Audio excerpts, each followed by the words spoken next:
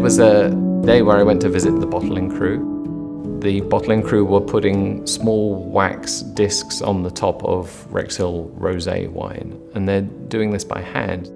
And there's a task that requires patience, and there were thousands of bottles of rosé that were being worked on.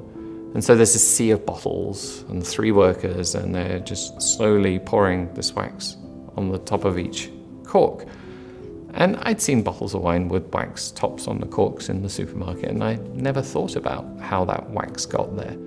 I went home that night and I happened to have a bottle of the Rexhill Rosé in my refrigerator, and I pulled it out and I was telling the story to my wife of what I'd observed that day.